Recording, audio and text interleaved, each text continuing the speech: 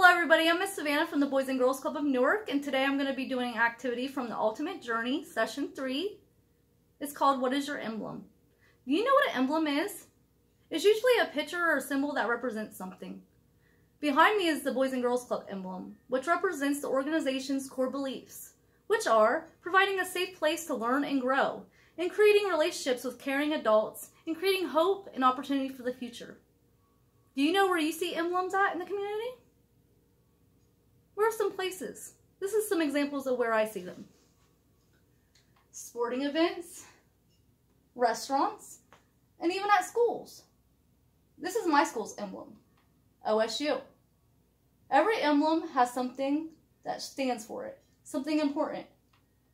This might be familiar, National State Parks, which this stands for preserving the environment and providing a safe place for plants and vegetation to thrive.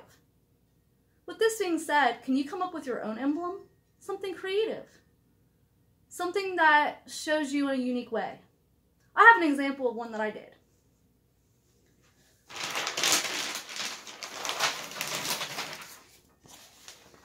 This is one I created last night. This is my emblem, and it has something to do with the fact that I like nature.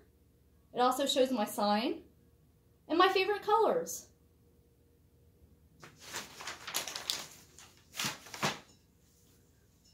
Now I want you guys to come up with an emblem that represents you. I can't wait to see what kind of emblems you guys come up with.